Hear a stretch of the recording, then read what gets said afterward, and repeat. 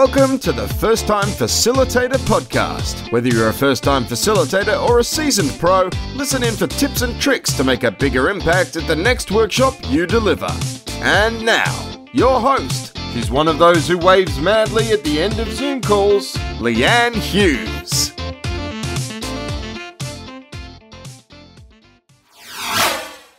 Hello and welcome to the show. I'm your host, Leanne Hughes, and I'm here to help you create unpredictable workshop experiences that predictably work. If you can hear some background noise, it's a little different from previous podcast episodes. It's because I'm at an Airbnb down the Gold Coast, staying across the road from the beach, which is amazing. There's also traffic that's going past, but I'm just looking out the window as I record this to just some beautiful waves crashing, which is nice. It's just nice to have a little mini vacay. Now, last week on the show, we had Meg Bolger talking all about workshop design, and she shares a cool tool that she uses to plan her workshops. It's easy as putting something in your back pocket. And then if you need to pivot, giving everyone a break, pulling out these cards and thinking, okay, what process do we need to go through to keep this workshop moving in the right direction? Now, this week I'm talking to someone who has a very similar mission to me, but her audience is the higher education sector. Now, I remember university lectures, how long ago? 20 years ago, you'd get in, you'd sit down, you'd shut up, and you'd listen for 2 hours. I'd always try to take notes, but I'd walk away. Maybe I was possibly daydreaming in class, but I wouldn't remember too much of what exactly had happened in the lecture. I'd really have to review notes, and I found tutorials a lot more helpful for my learning. Dr. Barbi Honeycutt is my guest today, and she works with professors, instructors, faculty development professionals, instructional designers, graduate students, postdocs, and entrepreneurs who want to design engaging learning experiences. And isn't that all of us listening to the show anyway?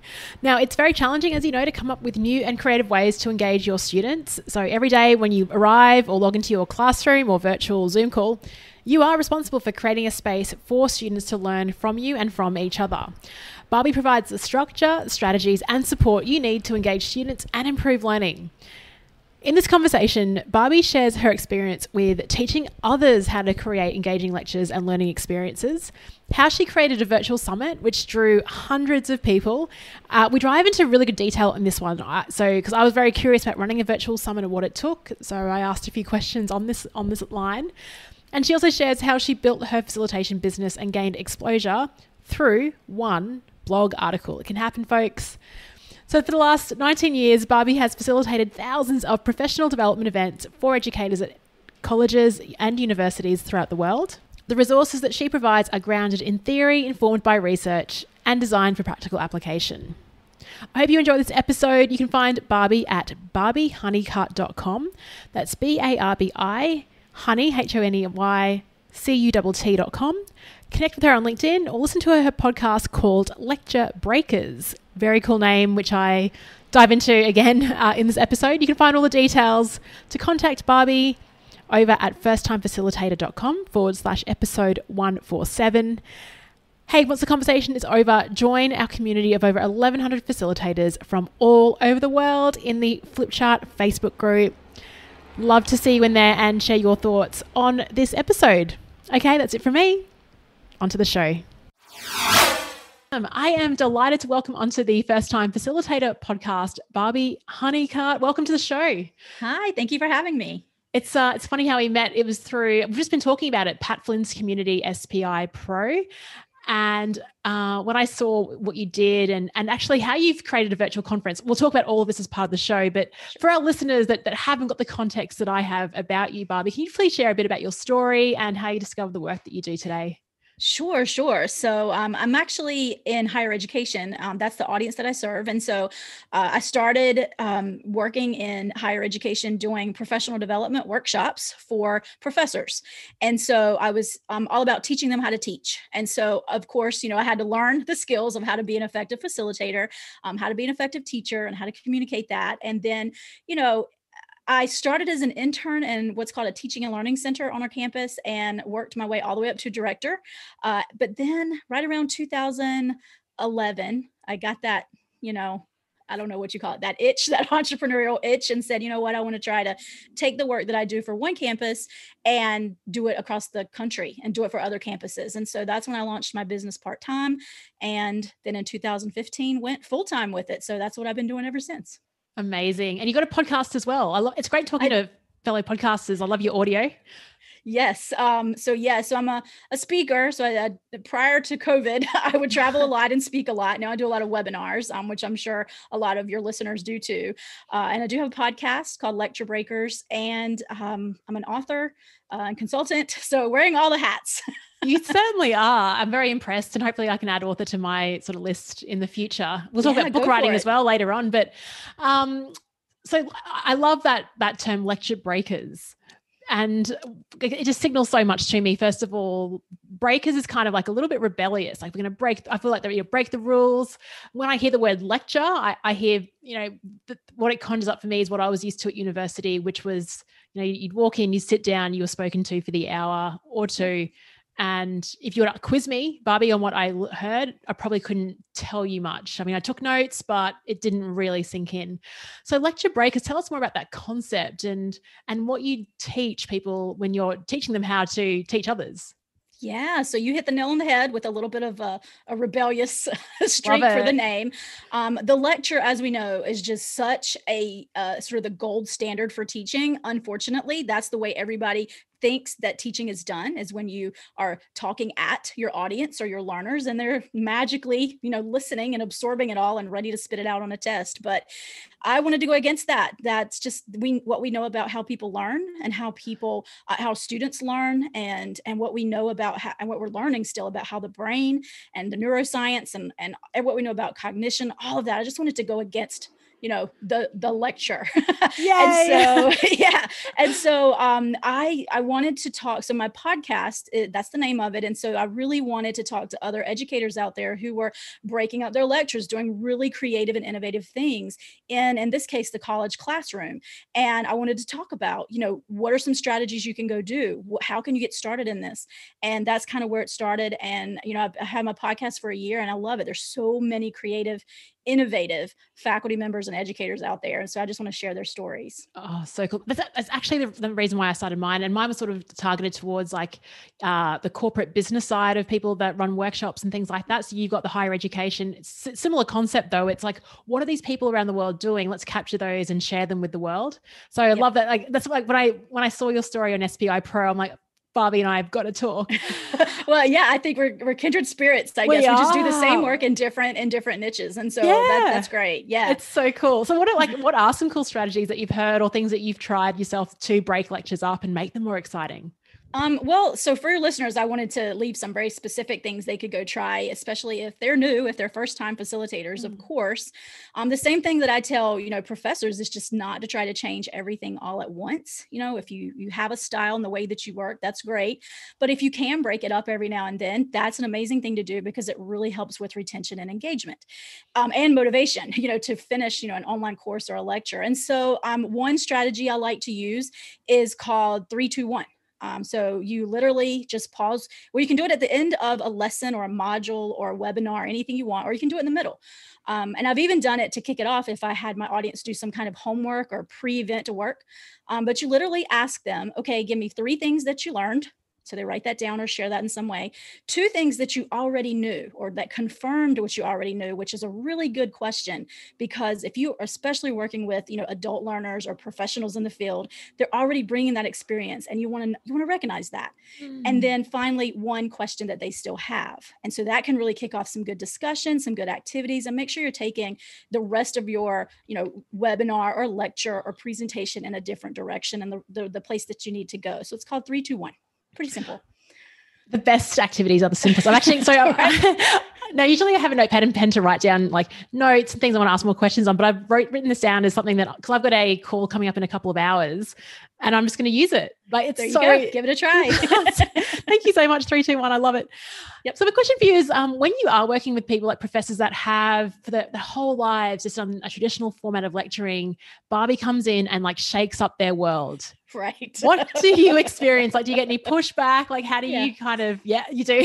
How does it go? So it's getting a little better, but yes. So one thing is in higher education, and you probably see this as well in corporate types of settings. There is a tradition and there is a way things have always been done, and you're coming in and you're pushing against that. So you have to really know your audience. I have found though that in education, the professors that I work with, the audience, they really want to do the best job that they can. And they're amazing at what they do. And those that are still stuck in the I call it the sage on the stage. I'm sure you've heard that motto where you're this expert on the stage and there's your knowledge that you're passing on. They usually don't show up in my workshops. But the people who do come are really excited. They're open to learning. They're ready to try something new. But I have found that I have to sometimes show them the evidence first. So sometimes they need to engage with some type of article that's been published recently or some data so that they can start to see how it changes and transforms the learning experience for students. And speaking of students, there's resistance there as well. So, when we talk about anything related to active learning or, you're doing any kind of active facilitation, student-centered learning, anything like that, it's a new model for many students, and they don't always understand why they're doing it, and they don't see the purpose. And so there can be a lot of pushback from students, and that student resistance is something that we have to talk through and figure out the strategies for, because they may not know their role. They may not know what they're supposed to be doing. They may not know how to get that A in a course where we're doing all these activities. They may have had really bad experiences with doing some really poorly designed interactive types of learning. And so they bring that into the classroom space. And I'm sure that happens in training and development as well. Big time. Yeah. I'm even reflecting, but I continue to say it on the show. I guess the reason my show is around is because workshops, team sessions have such a bad brand. Like, right. Like the second someone gets an email about like, oh, we've got another team day, it's like, ugh. So I guess as facilitators, that's kind of cool because the expectation is so low. And like, I love what you said about it's just trying like one or two different things that can really have a huge impact. But I've been in situations, and this is like cross-cultural as well. I've flown to sort of Asian countries where the first thing I've done is like, right, everyone stand up, turn to each other. And there's been like, what the heck? Like we were expecting us to come in here and just to listen for all day, but you're making us. So it's interesting that you spoke about that student side of things as well. And student, I use the word student because I'm in a classroom education space, but replace the word student with learner or participant or audience member, anything you want to replace there with the type of facilitation that you do. And you're going to find that. You're going to find that pushback and that resistance or that hesitance. I often call it hesitance because once they know what's expected of them and what the purpose is, and they can see the value of it, they jump right in, and let's go. And that's another thing too, that I really try to do in every single workshop or webinar. I'm always trying to model or practice what it is that I'm teaching. So if I'm talking about active learning and I never do any active learning, which is where you're doing that engagement piece, what am I doing? So I always want to, like you said, do activities, get them involved, let them see the purpose, then reflect back on that. And so by modeling that for them, it puts them in the position that their students would be in as the professor, and then they get a feel for, where are they uncomfortable, what do they need to do, where do they need more support. So that is another great way to do it as well. Yeah, we have put a bit of pressure on ourselves, like the fact that I run a podcast about facilitation. Like the second I'm in a workshop, I'm like, okay, I've really got to make like, what am I doing here? That's actually not too much pressure because it's called first time facilitator, but still, yeah. And the fact that we do this for a living, yeah, we've really got to role model it. What I was curious about, you mentioned like the evidence-based side of things. I love that. And you've also touched on neuroscience as well. So that's sort of an emerging field. I think I follow David Rock's work. I didn't know that he was Australian. I heard him on a podcast. So I was like, oh, he's an Aussie living in New York, which is kind of cool. Neuroscience, what can we learn from neuroscience that will work in terms of keeping doing the active learning, getting people engaged in what we do? What have you sort of picked up from that? I'm still learning. This is a space that I'm stepping into. And so I definitely don't feel like the expert on that.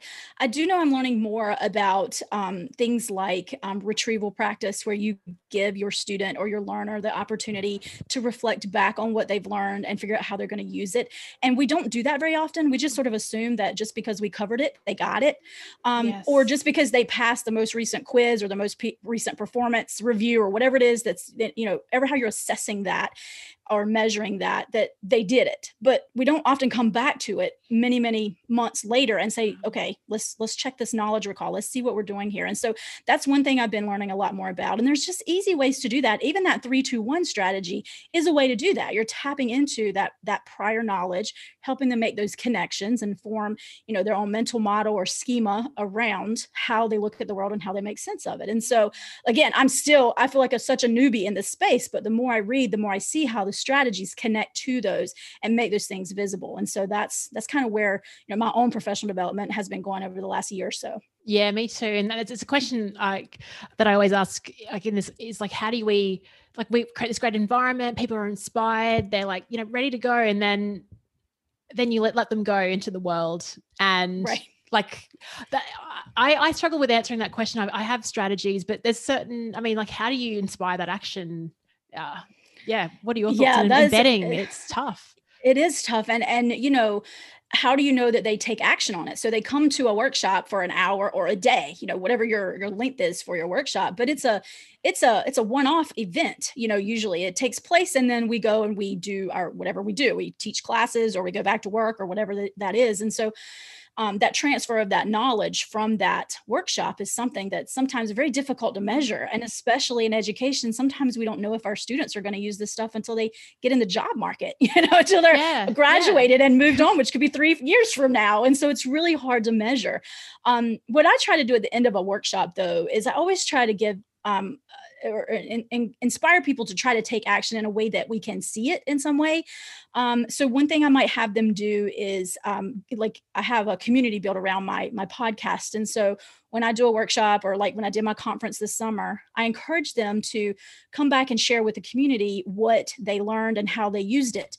And they could earn a badge by doing that. And so, if they could reflect on, this is what I learned in the conference, this is how I changed my course, and this is what I did and how it worked. I'm like, great, let's give you a badge for that. And then I've been inviting those guests, participants to come on my podcast as a guest. And I do what I call a case study episode where we dig into, okay, what was your problem that you were having? Why did you want to change it in your classroom or your situation? And then, what did you learn? Where did you learn that from? And then how did it go? And what would you change? And those I've just sprinkled those into my podcast. Awesome. Yeah, that's a great way, I think, to those who are really motivated to say, yes, I want to share my story. And I was so successful at this. And I want to talk about how I did it. That's become really popular, I think. And it's a great way for me to see what kind of impact that event has had. I love that. I love that format. It's and I keep sort of saying it when I started this podcast, everyone's like, first time facilitator, Leanne, you won't get over 50 episodes. And I think I'm close to 150 now. And there's just new ideas. Yeah. And Barbi, that's a new idea that I hadn't heard before. Plus it's a cool format idea for the podcast. It's something maybe to try later on. I love that. Yeah. And a great way to inspire your audience and your learners to be involved and to help advance the knowledge, because they are so creative. When I put them, when they come on the show, I'm just like, oh, I didn't even think about that. That's an amazing idea.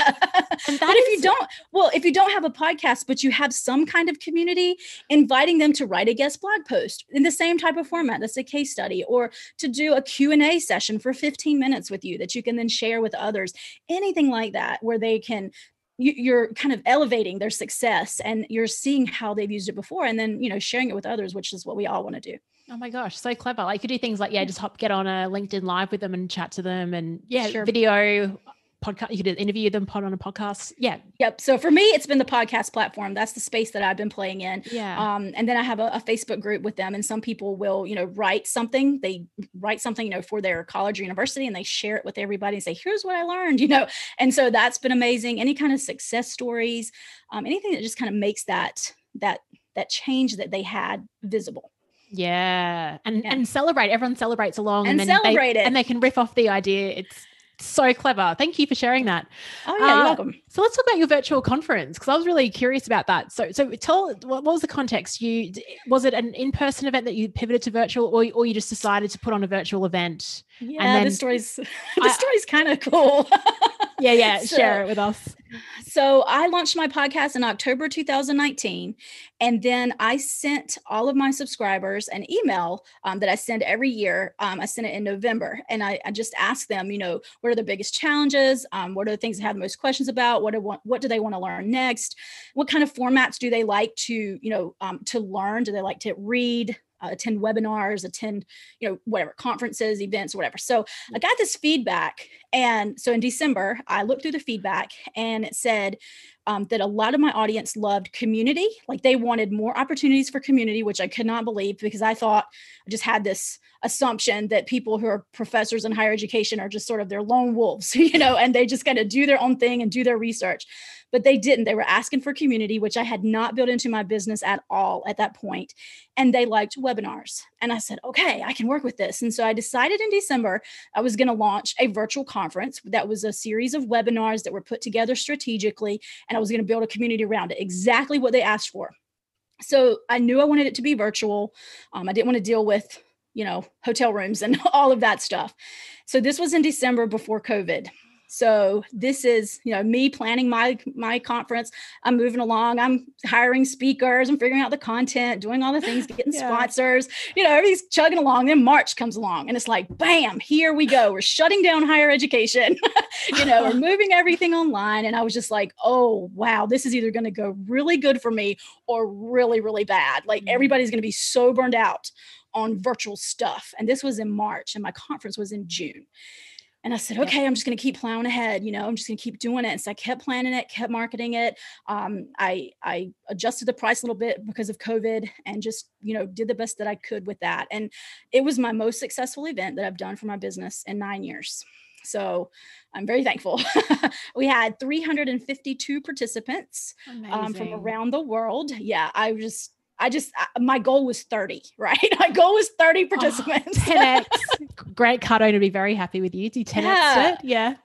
Well, and from a business perspective, I didn't have to pivot my conference like everybody else did who was having conferences in higher education because I was already planning it.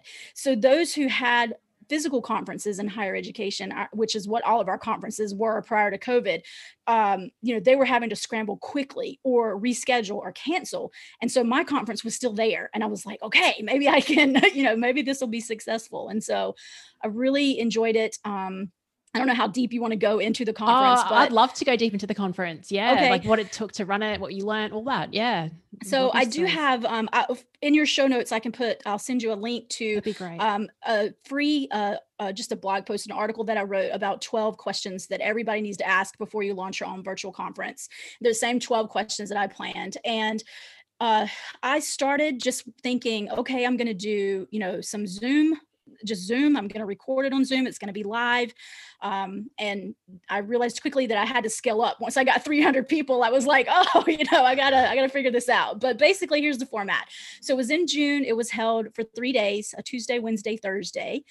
We ran from 12 to 4 every day. I had 3 speakers each day. So nice. I didn't have tracks and didn't get all confusing like that. I'm like, my first conference, everybody's going to have the same speaker for the same amount of time. So I had 3 speakers each day, and those speakers went for 45 minutes each. And then there was about a 20 to 30 minute break in between sessions.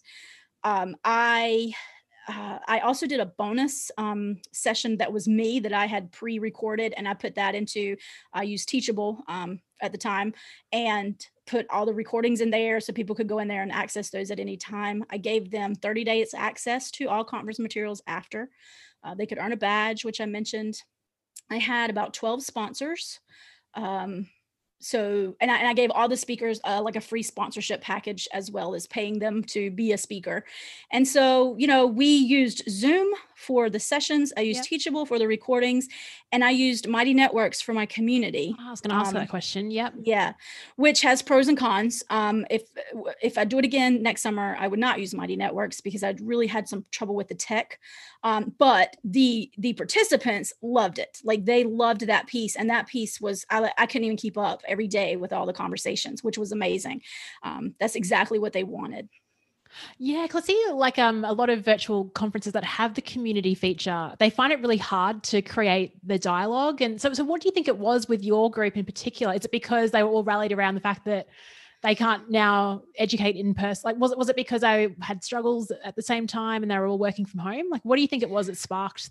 Yeah, I think it could be, I cannot take credit for all of this by any Okay. means, but I think it was an early virtual conference. So, if we're looking at the trend of the year, it was one that came in pretty early, because we closed down higher ed in March, and then this conference came in June. A lot of people, their conferences were in the fall, like now. And so I think being kind of an early bird in that space, at least in my niche, worked to my advantage. But the other thing too is educators are just very engaging and very excited about what they do. And this type of conference format, I think, I had a lot of chat. The chat was on fire every day. Even all of my speakers said, Barbi, I can't believe this. I can't believe how engaged this audience is. Yeah. I chose my speakers. This is an important point. I chose my speakers based on my most popular downloaded podcast episodes. So I invited those guests back to be to lead like a session so they could go beyond their podcast episode. And so I knew that would probably generate a lot of interest, and they were amazing. My speakers were incredible, and I did everything I could. If they had businesses, I was promoting their work and their business and everything 3 weeks ahead of time before the conference. I was really trying to stir up some excitement. I was asking my community questions. I opened Mighty Networks 3 weeks ahead of time, just really tried to get that engagement before it even started. And I think that had a lot to do with kind of building that space. Yeah, I love that you opened the community 3 weeks early to build that momentum. Did you have any help doing this, or was it you just doing like all the emails and like, really? Wow. That was just me. I did not know what I was getting myself into at the time. I was just like, I'm doing it. And if you got like 30 people, you could easily do that. But you're like, 300. Oh my gosh, I love that. It just shows how I'm so excited. Like this.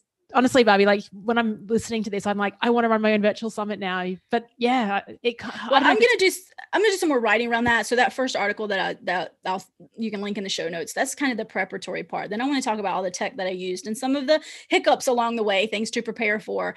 I think it's all about, picking your speakers. And I served as the host throughout the entire event. So I was monitoring that chat, being that link between my speakers and my audience, and just trying to really monitor that and do the best that I could. But it was just really effective. And I think it's really important to choose who your speakers are and to make sure that you know your role that day. Because if you're going to be a speaker too, you got to have somebody else who's going to, monitor that chat. I did hire a tech assistant because I could not do that. I couldn't manage people's tech. I can't hear, I can't see the screen or whatever. So I did hire a tech assistant for those 3 days. Yeah, that's so I do recommend that. Yeah. Oh, totally. Yeah, timing is really important as well. I remember, I'm trying to think about what I was like in June, but I remember when COVID first hit, March, April, May, like honestly, every week, I think I signed up to like 3 webinars a day because all of my favorite people in the world were doing free webinars. And I'm like, I just want to, and like, I didn't catch up on all of them now. I've got webinar fatigue because I'm now doing my own, like running them as well.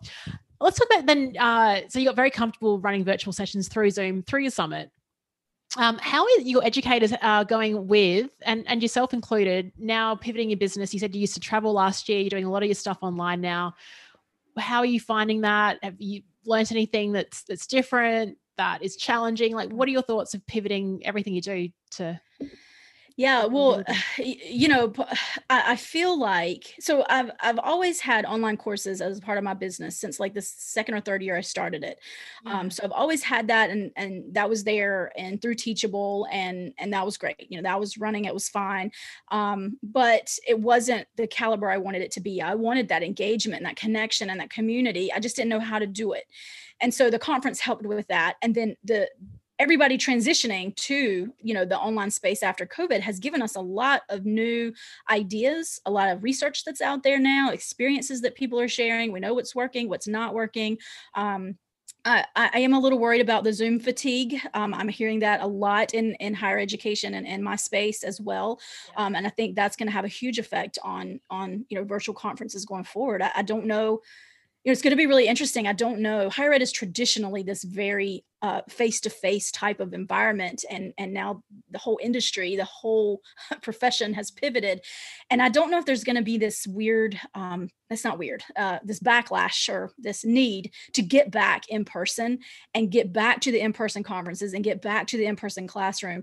I'm not sure if it's going to go that direction, or if people have learned that, wow, look at all the things we can do in the virtual space and how we can keep making it better. It's more convenient. I'm able to do, 3 sessions, or, like those of us who do speaking for a living, for example, you could do 3 keynotes in a day, where there's no way you could do that if you were getting on the airplane trying to go to 3 cities. And so it's going to be really interesting to see which way this falls. And I'm not sure yet. I think I still like the combination of the in-person and the online. I really like the online space, but I want to learn more about it and how to keep it engaging. Yeah. In Australia, where I live at the moment, we're seeing things are kind of normal, but in terms of workshop space, you can't have many people in the same room. So you've got to look at, different height. People are sitting in the same building, but in 2 different rooms. So it's still kind of like a weird hybrid thing. That's a tough one to figure out as well. Like, if it's, I don't know, like how do you include everyone if it's a hybrid experience? Because the people already in the same room have the upper hand, because they can just freely talk to each other. Yeah, I've done a couple of podcast episodes on that, because I'm not in that. I'm not teaching in the college classrooms right now, and I'm not teaching in person, and so I couldn't really connect with that. So I invited some other educators to come on the show and talk about some strategies on how they're doing that. I'm definitely not the expert. So people are making it work, but it's really frustrating. It's getting really frustrating for those of us who are leading these things to figure out how to do that really well. And so I think I need to be an all or none. Like it needs to either be all in the same, in-person space, or not in the in-person space. We're going to go online. That's just the way that I facilitate. I think I'll be very stressed out and not a good facilitator if I had to balance all the moving parts, and still try to be effective. So, but that's just me personally, but it's going to be really interesting to see how this falls. I really like the flexibility of building my business more towards an online model. But I love to speak and facilitate in person. So I don't know if I can let that go. Just got to wait till after things settle down. Yeah. Yeah. The question is when. It's right. Yeah. But as I talk to you, you talk about you've been in business for 9 years. You've run the virtual summit. You've got a book out. You're a keynote speaker. You're doing a lot of different things. I'm 18 months into this, and I'm looking at you going, I want to do what Barbi's doing. Like, so cool that you're doing everything. How do you personally manage your own professional development? So being great at the work that you teach, and also the business side of things, and just like living life. Like, how do you incorporate? Because you're doing an awful lot. Like, how do you manage your time? And that's probably the key question. Yeah. Well, I did not do it all at once. I started in 2011. I was working full time on a university campus, doing my thing there, and decided I wanted to try to just, see if I could do some kind of speaking and facilitation beyond that one campus. And so, I put up a little website, wrote a little blog post, little article about who I am, that kind of thing, and said, here's the things I speak on. The first thing that I did outside of my own business was I wrote a guest blog post. And that blog post was for an organization that already had a mailing list of 200,000 subscribers. Wow. And so they picked it up, and they said, I had reached out to them and said, can I, do you accept this kind of article? And they're like, absolutely. And that started it. So from that launched my business. That one blog launched my business. And from that, I got an invitation to do a keynote session for a campus in Indiana, and there were 300 faculty in attendance. It was a huge event for my first, first one. But I loved it, and I was like, oh, this is what I want to do.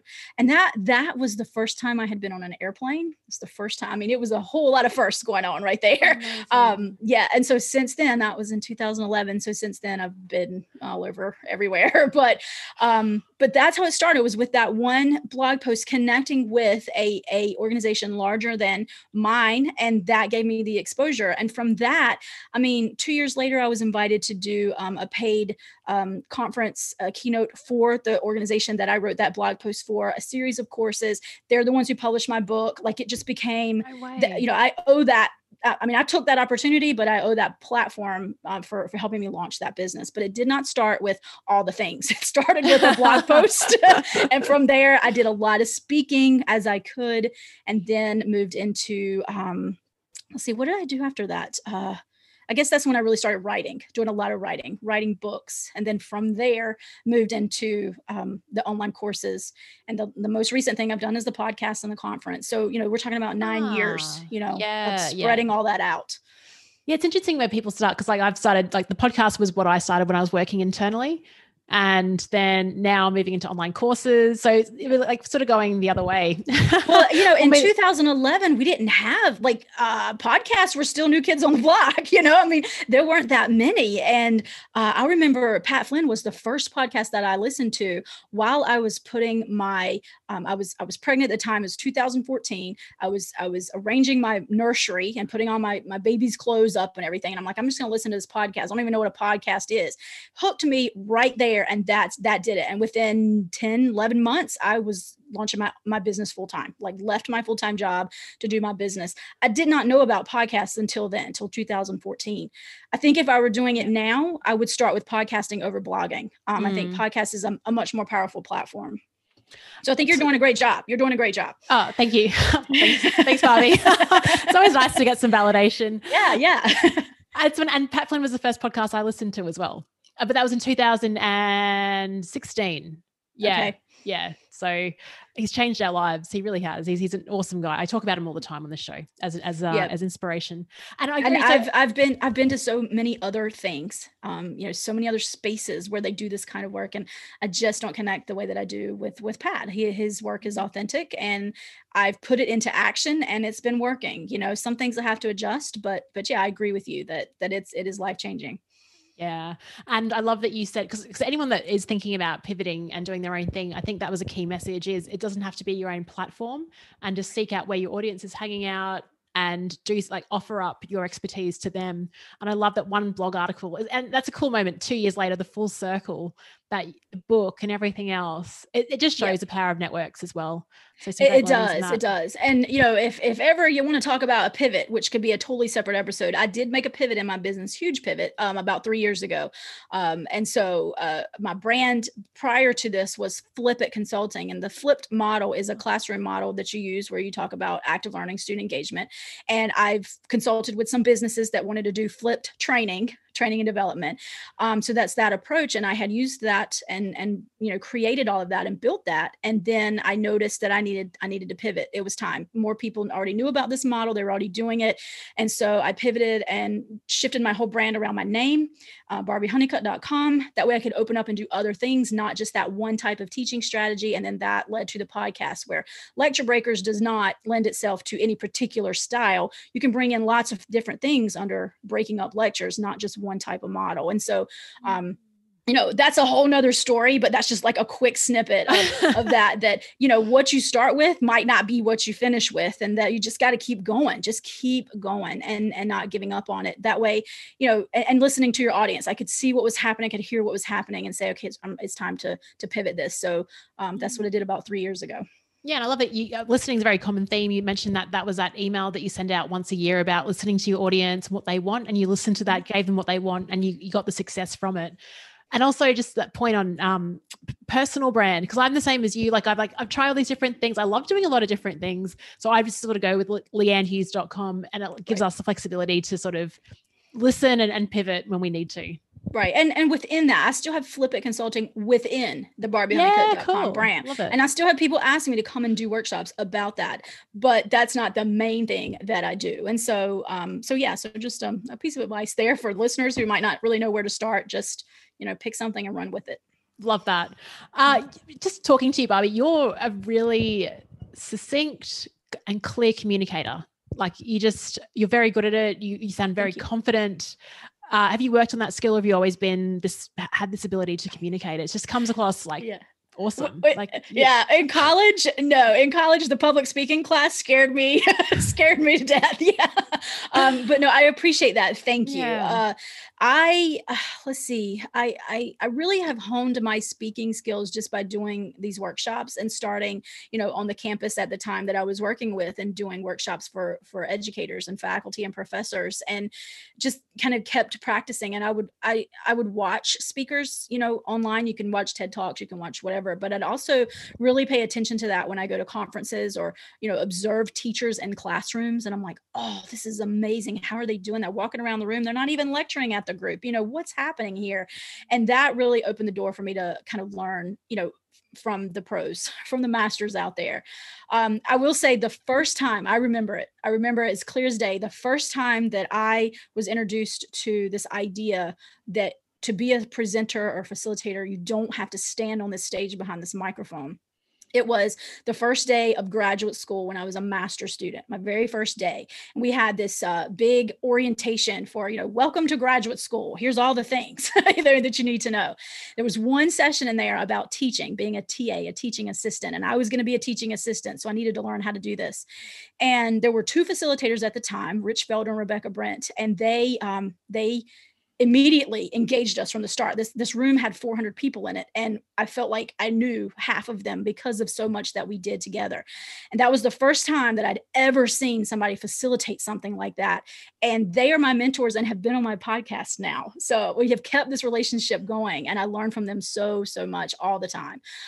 So I guess just watching others, and when it hits you like, oh, this is the kind of thing I want to do. And so that was the moment. And so since then, I've just tried to facilitate, as much as I can, get many opportunities to co-facilitate early on, and just kind of hone my style and kind of go from there. So I don't know if that helps anybody, but I have not taken any kind of formal class or anything like that. I could probably benefit from that. You sound awesome. And I love that you share that story. And I also have that memory of like the first time I was like enraptured in a workshop, and Dr. Catherine Lloyd, she's been on the podcast a couple of times, still keep in touch with her, and a few other people that have been my sort of facilitation heroes. They've all been on the show. So it's nice that we can sort of share that with the world and that memory. Yes. I know. I think it's so nice, like that full circle. And then hopefully that inspires other people, right? It's just amazing. So is there anything else that you'd like to share with our listeners on facilitation, on business growth? I mean, we've covered so many topics, virtual summits. Wow. I don't think so. I think we did cover a lot of topics. I guess my biggest thing is just, just to try not to change everything you do all at once. And, while you and I both have learned from our mentors or other facilitators out there, we still craft our own style and integrate it into the way that we work. So you're not trying to copy someone else and be, someone else. And so I guess that would be my biggest thing. If you're going to break up your training or break up your presentation or your lectures, depending on what you do, take a piece of that and try to change or tweak it, and then see how it goes, see how it feels. And, some of the things that I do might not work for some of your listeners, for example, and some of the things they do might not work, and so, work for me. And so I guess that's just what I'm saying, is just to try to start small, and not change everything all at once, and just start to slowly integrate these little things into the way you facilitate any training or do any speaking, and then see, how that feels to you. Yeah, I love that. And if you are listening to the show, what I'd love to do, pause this episode right now. 3, 2, 1. So what are 3 things that you've learned from, so is it 3 things, what are 3 things you've learned from Barbie in this conversation? What were 2 things you already knew? And what was number 1? And one question that you still... One question you still have. And take that question and post it to, like if you have comments, Leanne, in somewhere where you post your podcast, or if you have Facebook group or whatever, post that question in there, because it'd be kind of cool to see what people are asking. And that could be future podcast episodes, Yeah. Oh, definitely. You're so clever with that. Yeah. Picking up, listening, getting the question and communicating it back.